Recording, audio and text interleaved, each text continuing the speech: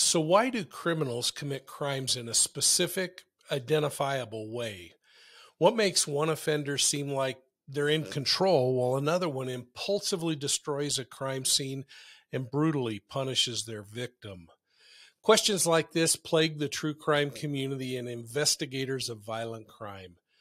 When uncovered, they paint an image of who the offender is and what motivates the predator to commit the crime. Let's talk behavior. Welcome to Profiling Evil. If you're new to our channel, thanks for joining, and if you're one of my university students or a longtime channel member, welcome back. Thanks for your support, and either way, folks, please take a moment, click the like and the subscribe button, and ring that bell so that you get all of our videos. Now let's talk profiling. What can we learn by studying the thoughts, feelings, and emotions of predators and their victims? Profiling, or criminal investigative analysis, involves a systematic look at the behavior of criminals and their personality. As the elements of a crime are analyzed against the behaviors and characteristics, the often large list of probable offenders gets narrowed down to a smaller list of more likely perpetrators. This analytic process can speed identification and help investigators form interview and interrogation questions that are much more productive and valuable. When we examine behaviors, we explore an individual's thoughts, what they're feeling, and how they're responding, their emotions. We dig deep into a person's reasoning power, and we begin to unveil the things that they idealize or fantasize about. It gives us a sense of how the individual might respond to stimuli through the senses. Things like our touch, sight, smell, what we hear and taste. To do this, we need to consider the differing forms of behavior found in criminal cases. This microscopic examination can help investigators and the true crime community to systematically explore the behavior they're seeing. It won't be an exploration of normal, legitimate behaviors, but rather we're going to look at deviant and criminal behaviors instead. And while these might be somewhat distressing to consider, deviant behaviors are not necessarily criminal behaviors. So let's look at it a little deeper. Deviant behavior is conduct that violates societal norms, normal understanding, or public expectation. Let's use this terminology and framework as we continue our discussion. Social rules are all inherent in all systems, whether they be our friendships, employment relationships, or interaction in the community.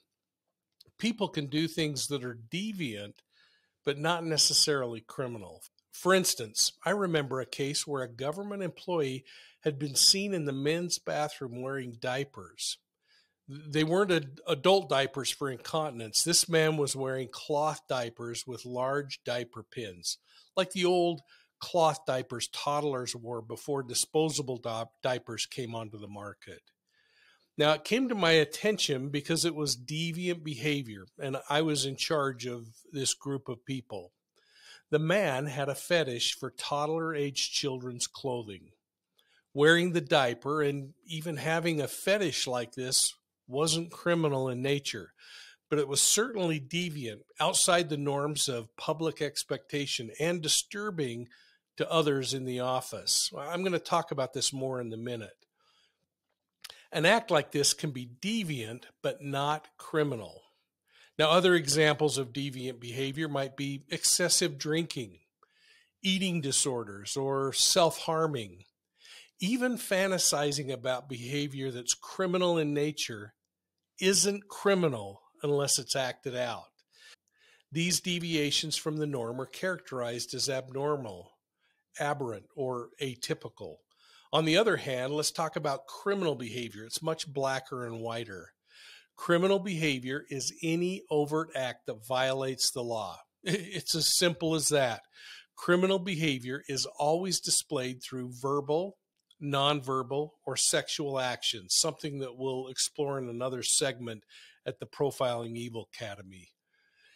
Now, let's go back to my example of the government employee with the fetish for wearing diapers.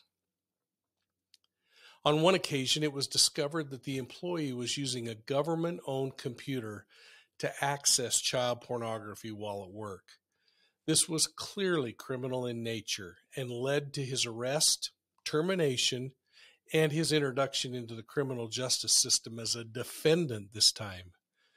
As soon as the individual progressed from deviant acts of inappropriate fantasy to acting out, he violated the law and became a criminal. There are many explanations about why people would commit crime. Some experts suggest there are social and economic factors that lead to crime. For instance, poverty is often cited as one of those reasons. Hunger may be another. The commission of a crime may be the pursuit of a legitimate kind of need, such as the need for money to pay bills. The criminal aspect comes into play when the person engages these illegitimate or illegal methods to satisfy what otherwise would be a legitimate need. For instance, pulling a gun and robbing someone of their money so that the offender can satisfy their own personal debts is criminal. Criminal behavior can be influenced by several other factors, ranging from biological to substance abuse.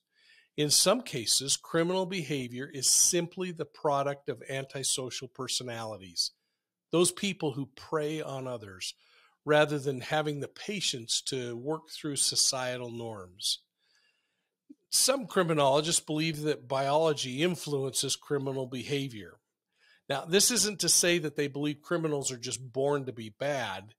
Experts suggest there may be differences in the criminal's ability to decipher right and wrong. This is where I find myself examining how they respond after they've committed the crime. Do they hide the crime because they understand what society demands? Or do they admit it, believing it was justified? Well, I hope this segment helps you better understand deviant and criminal behavior. It should help you better understand how overall it will integrate with other principles that we'll discuss here in the Profiling Evil Academy. If you like the video, folks, hit the like and subscribe button, please. Ring the bell and make sure you get all of our videos. And remember, Profiling Evil can be found on YouTube, Instagram, Facebook, and Twitter. And if you like podcasts, you can get us on your favorite podcast platform. And don't forget to check us out on the World Wide Web at profilingevil.com. Hey, thanks for supporting us, and we'll see you soon at the next crime scene.